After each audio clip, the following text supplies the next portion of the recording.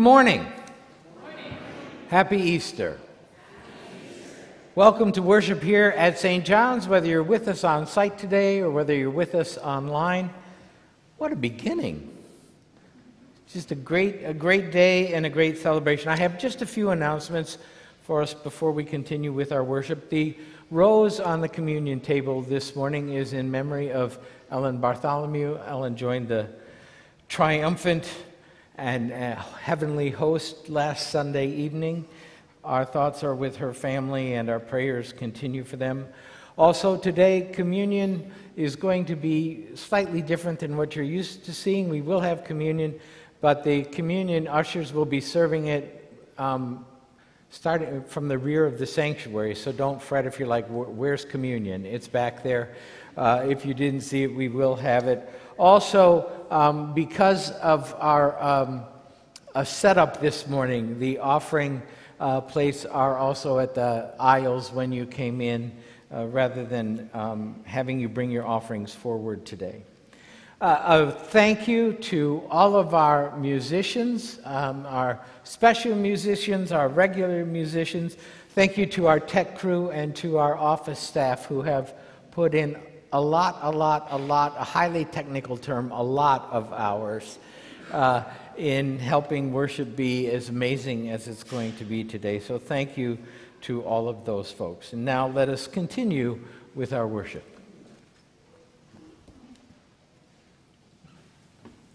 I'd like to add my good morning and happy Easter to all of you. I'll be your lay reader this morning. My name is Linda Linton. Please join in our gathering and worship by reading the bold and underlined texts in unison. Jesus the Christ, we greet you. Your hands still have holes in them. Your feet are wet from the dew. And with the memory of our names undimmed by 3 days of death, you meet us, risen from the grave. We fail to understand how. We puzzle at the reason why. But you have come not to answer our questions, but to show us your face. You are alive, and the world can rejoice again. Hallelujah. Amen.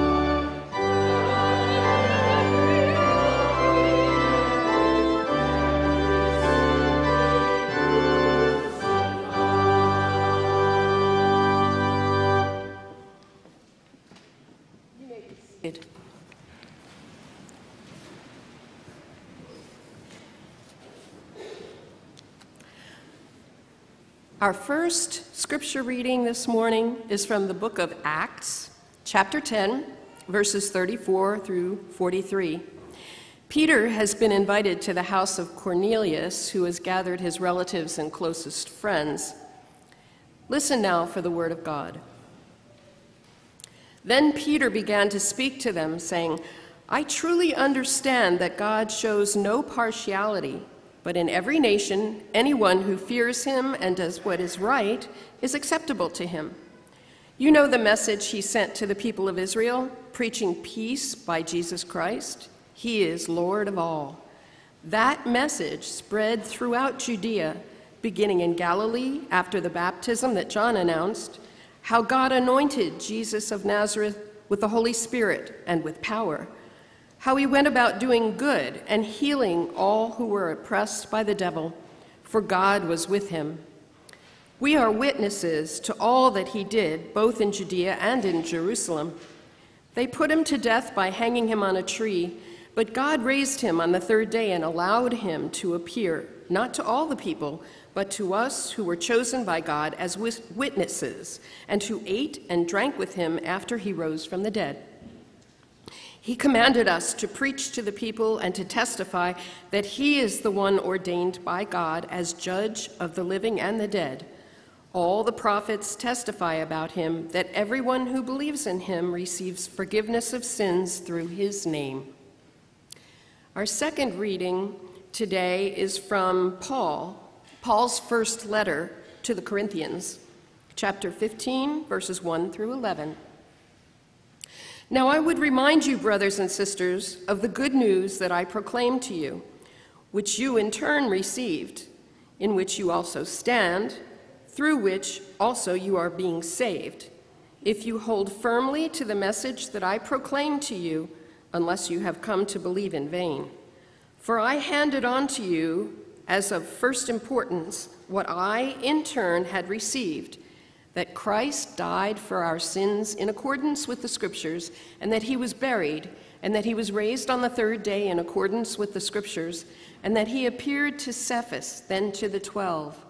Then he appeared to more than 500 brothers and sisters at one time, most of whom are still alive, though some have died. Then he appeared to James, then to all the apostles. Last of all, as to one untimely born, he also appeared to me, for I am the least of the apostles, unfit to be called an apostle because I persecuted the church of God. But by the grace of God, I am what I am, and his grace toward me has not been in vain. On the contrary, I worked harder than any of them, though it was not I, but the grace of God that is with me. Whether then it was I or they, so we proclaim, and so you have come to believe. The final scripture lesson for today is from the Gospel of Mark, chapter 16, verses 1 through 8. Please join me in reading the bold and underlined text. When the Sabbath was over, Mary Magdalene and Mary, the mother of James, and Salome bought spices so that they might go and anoint him. And very early on the first day of the week, when the sun had risen, they went to the tomb. They had been saying to one another, "Who will roll away the stone for us from the entrance to the tomb?" When they looked up, they saw that stone, which was very large, had already been rolled back. As they entered the tomb, they saw a young man dressed in a white robe sitting on the right side, and they were alarmed. But he said to them, "Do not be alarmed. You are looking for Jesus of Nazareth, who was crucified. He has been raised. He is not here. Look, there is a place they laid him. But go, tell his disciples and Peter that he is going ahead of you to Galilee. There you will see him, just as he told you." So they went out and fled from the tomb, for terror and amazement had seized them. And they said nothing to anyone, for they were afraid. And all that had been commanded them, they told briefly to those around Peter. And afterward, Jesus himself sent out through them from east to west, the sacred and imperishable proclamation of eternal salvation. Here end the readings for this Easter morning. May God provide wisdom as we cherish these words in our hearts. I'd like to invite the Sunshine Singers to please come forward.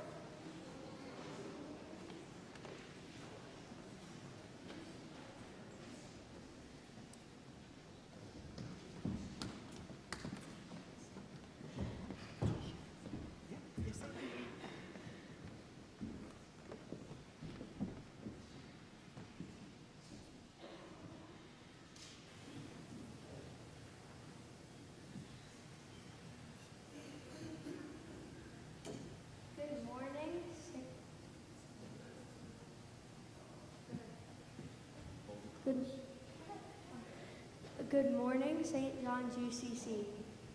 We would like to ask you if you would sing with us during the chorus of this song, and we would like to wish you a happy Easter from the Sunshine Singers.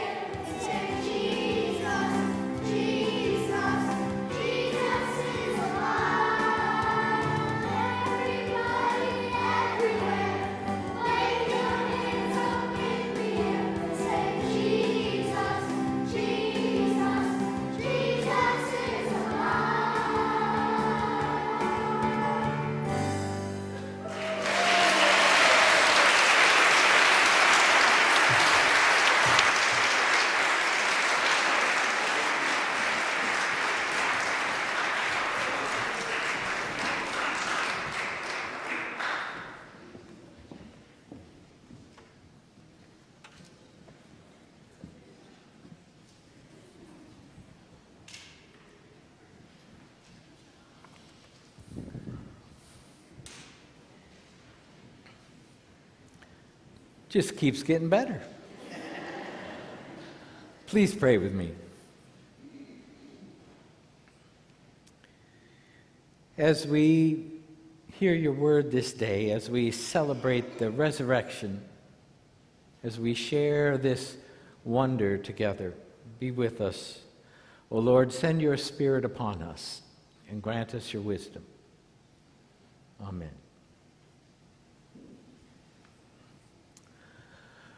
So I want you to think Hallmark movies. I want you to think particularly about Hallmark Christmas movies. Okay. I did not fall and hit my head. I do know this is Easter. I know that Hallmark Christmas movies are another holiday. But I want you to think about Hallmark Christmas movies, and in particular, maybe you've seen the Hallmark Christmas movie, It's Christmas, Eve. Leanne Rimes is in that Hallmark movie, right? She's the female lead, and her name is Eve, hence the Eve, right?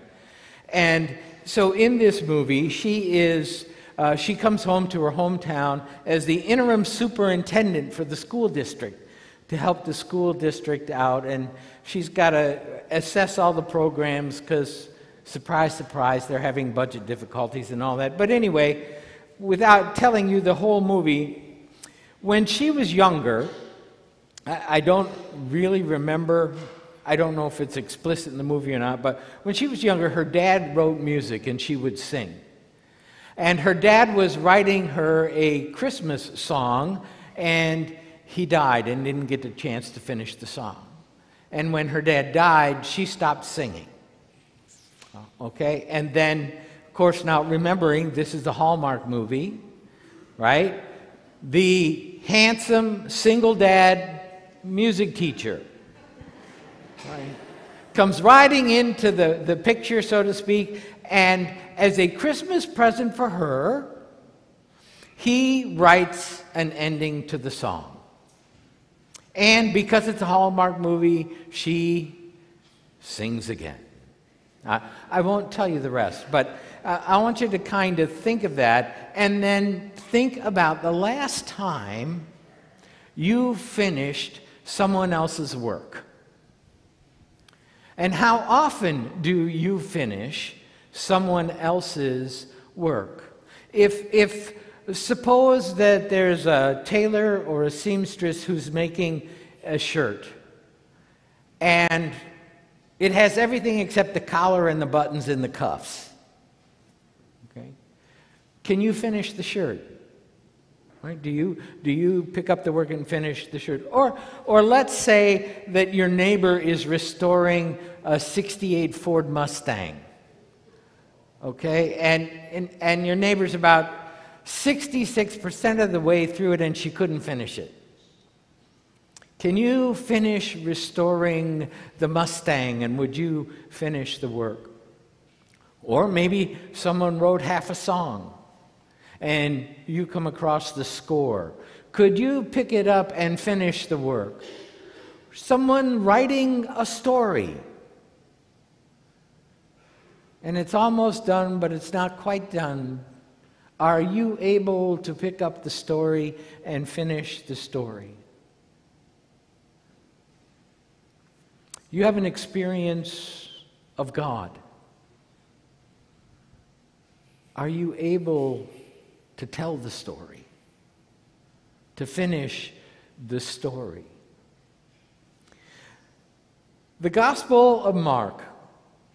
Many biblical scholars believe that the Gospel of Mark ended differently than what even Linda read. They believe that it ended, and the women were terrified, and they told no one, and. It ends there on the word gar, which can be translated as either for or and. So many biblical scholars believe that that's where Mark intended the story to end, with a, I guess if you're one of those English geeks, a dangling conjunction, or it's not a dangling participle. I always goofed those up in school anyway, but, right? And Mark left it there, kind of hanging out, and they were terrified, and they ran away, and.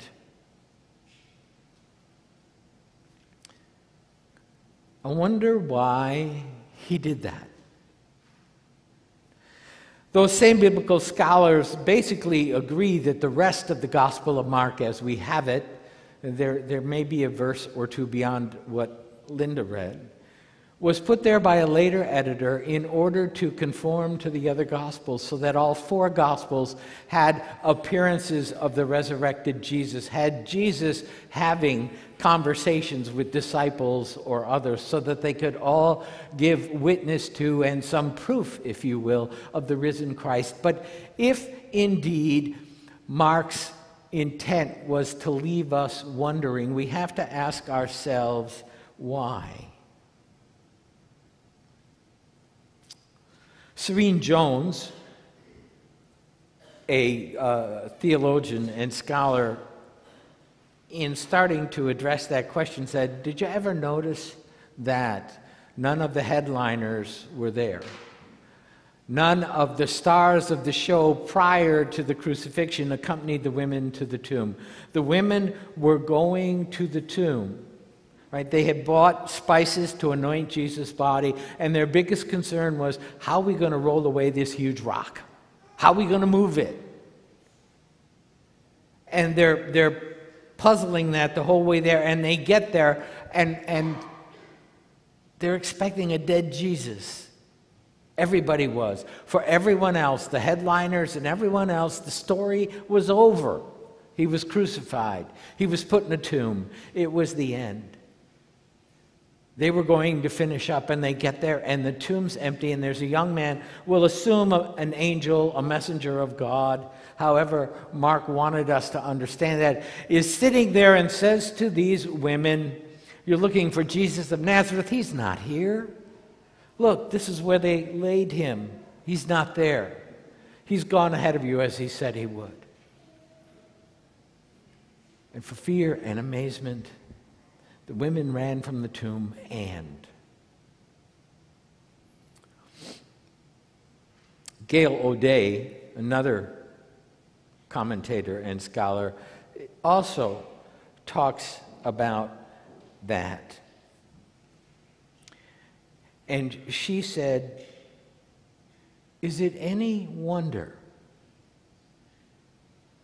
that they weren't able to say anything? Because everywhere else in the Bible where there's a theophany, for those of you who are not Greek or religious language geeks, theophany is when God appears to someone and someone experiences God appearing to them. That's called a theophany. So these women had a theophany of God through an angel. And Gail O'Day says it is not uncommon at all. In fact, in every other instance in the Bible where there's a theophany, the reaction is terror and amazement. And people can't speak, and they can't immediately talk about the experience they've just had because they're in awe. But we have to assume that the women at some point told someone, or we might not have the story. I think what Mark intended was that Jesus intends to use people.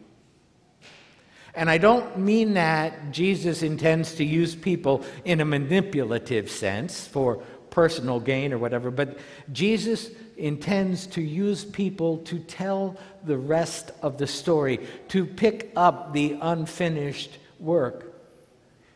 And not just as a story in the past. Think about how you experience things and how you come to believe certain things. You might come to believe certain things if you read about it in a book or see it on the news or find it in the internet.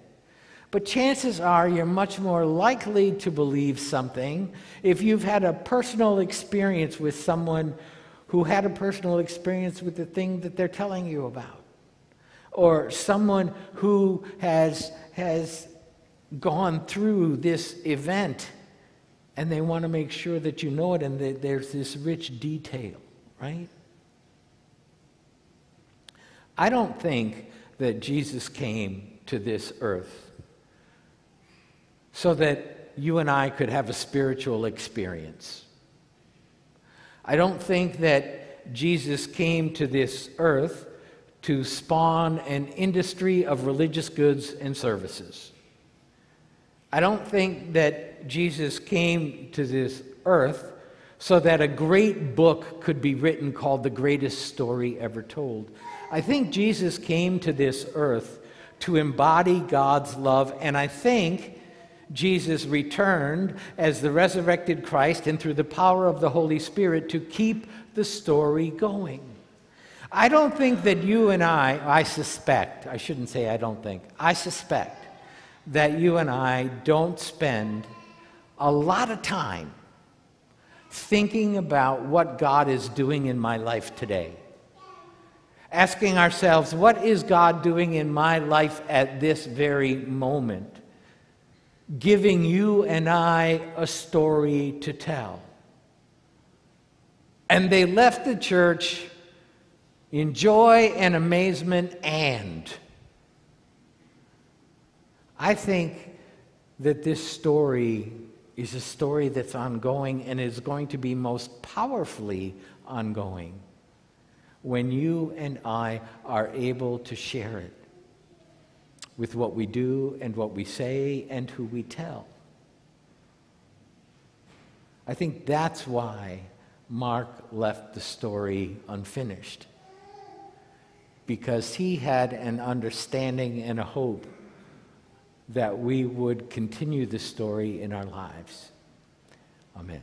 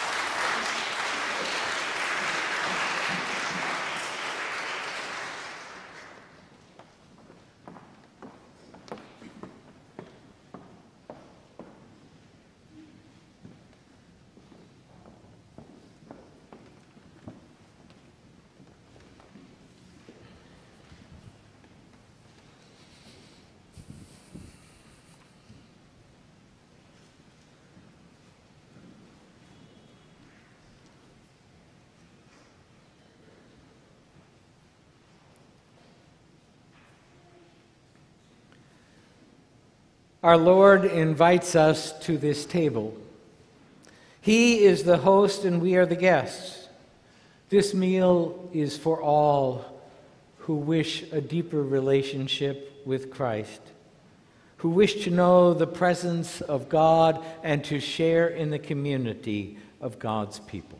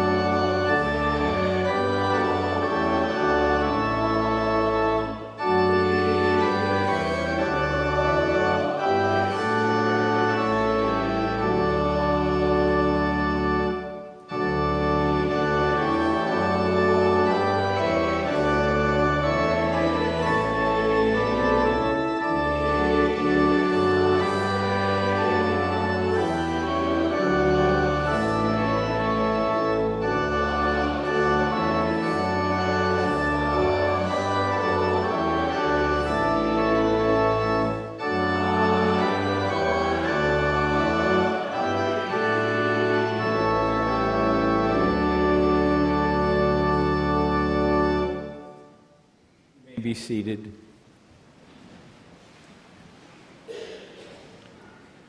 Let us pray together. God be with you. Lift up your hearts. Let us give thanks to God Most High. Eternal God, who has created the heavens and the earth, giving breath to every living thing, we thank you for all the gifts of creation and for the gift of life itself. We thank you for making us in your own image, for forgiving us when we act as though you have no claim on us, and for keeping us in your steadfast care. We rejoice in Jesus Christ, the only one eternally begotten by you, who was born of your servant Mary, and shared the joys and sorrows of life as we know it. We remember Christ's death. We celebrate Christ's resurrection. And in the beloved community of your church, we await Christ's return at the end of history. We take courage from the abiding presence of your Holy Spirit in our midst. We offer you our praise for women and men of faith in every age who stand as witnesses to your love and justice.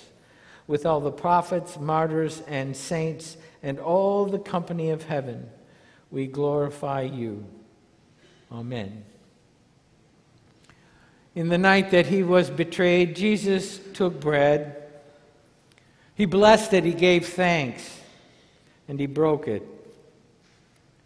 This is my body broken for you. Eat this, remembering me. And after the bread, he took the cup. This cup is the new covenant poured out in my blood for the forgiveness of your sin. As often as you drink it, you proclaim my death until I come again. Let us pray. Gracious God, we ask you to bless this bread and cup and all of us with the outpouring of your Holy Spirit. Through this meal, make us the body of Christ, the church, your servant people, that we may be salt and light and leaven for the furtherance of your will in all the world. Bless all of us in our eating and drinking at this table, that our eyes may be opened and we may recognize the risen Christ in our midst, in each other, and in all for whom Christ died. Alleluia, fear not, I am the first and the last and the living one. I died, and behold, I am alive forevermore. Alleluia, Jesus Christ is risen. The gifts of God for the people of God, come, for all is now ready.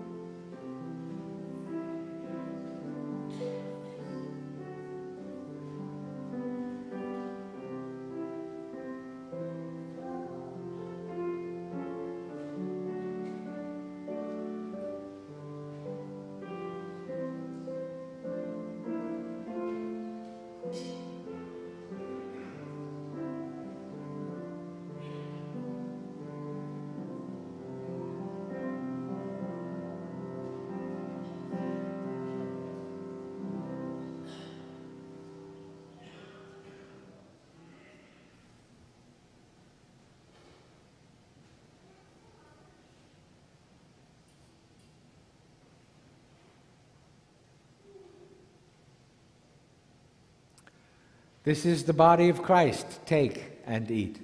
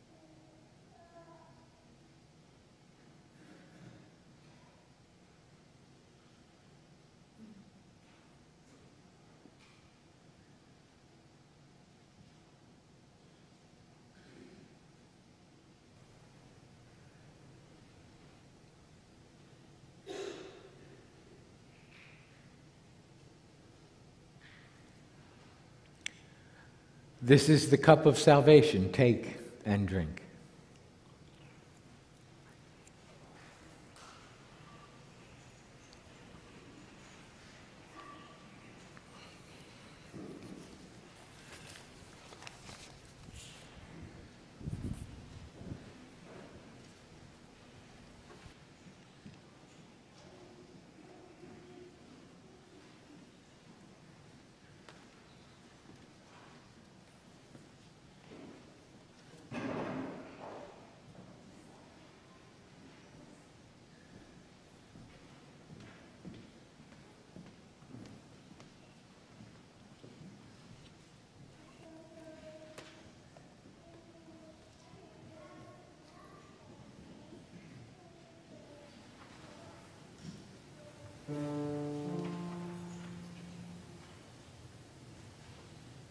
Oh, when shall I seek Jesus and reign with him above, and shall hear the trumpet sound in that morning?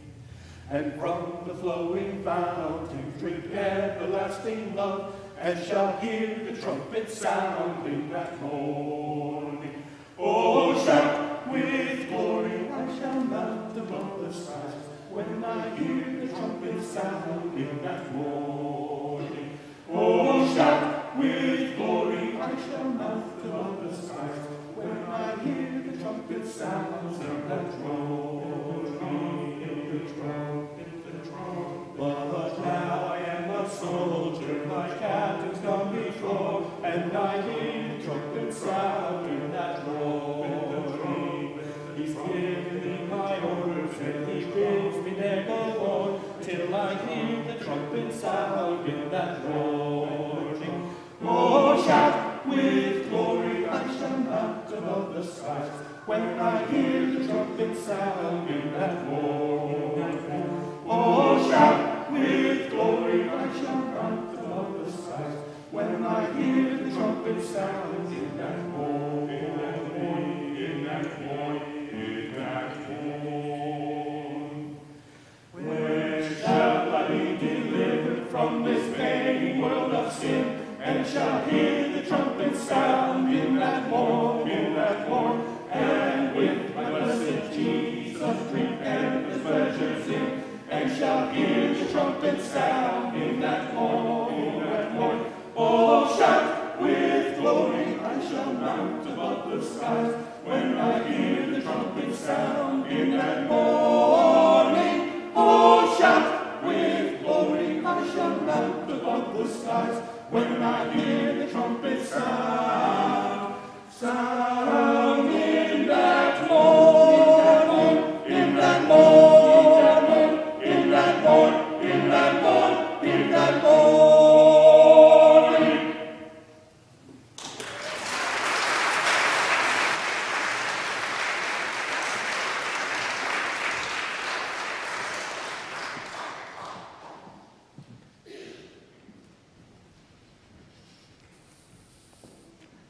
And we pray together. Eternal God, you have called your people from east and west and north and south to feast at the table of Jesus Christ. We thank you for Christ's presence and for the spiritual food of Christ's body and blood. By the power of your Holy Spirit, keep us faithful to your will. Go with us to the streets, to our homes, and to our places of labor and leisure, that whether we are gathered or scattered, we may be the servant church of the servant Christ, in whose name we rejoice to pray. Amen.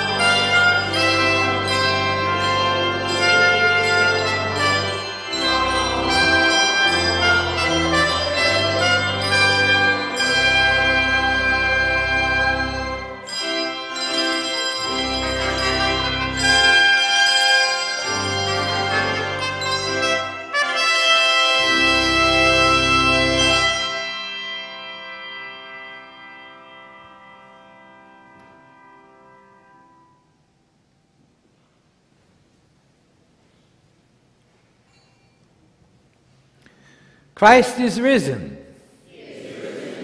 Christ is risen. Alleluia. Christ is risen.